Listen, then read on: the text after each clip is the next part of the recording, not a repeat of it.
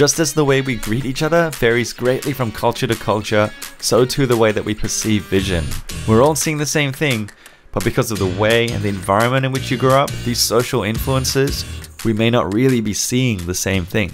Let's look at an example of this. In 1957, Hudson found that between African tribal members and the general population, there seemed to be a real difference between the way that they perceived 2- and 3-dimensional images.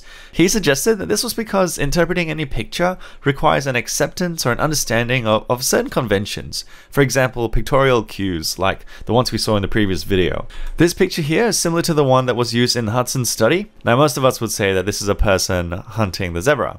However, researchers were pretty surprised to find that some African tribes perceive this image really differently. In fact, they were surprised at what they thought was a picture of a hunter attempting to spear a really small rhino. One participant was even confused as to why the person in this picture only had one eye. You see, I, as an Australian, without realizing that I'm doing it, just automatically use pictorial visual cues to just judge that that rhino must be in the background of the picture. My brain's using things like relative size, height in the visual field to sort of figure out what's in front and what's behind. Deregowski suggests that African tribe members just may not have learned to interpret pictures the way that we do. Hudson will later find that those with a high education level were even more likely to interpret the picture 3-dimensionally rather than 2-dimensionally. Now we're going to look more at cross-cultural issues in Unit 4 of Senior Psychology, but suffice to say research in this area is so important. And when it comes to our visual system, it's pretty clear that our cultural and societal norms and expectations really influence what we think we see.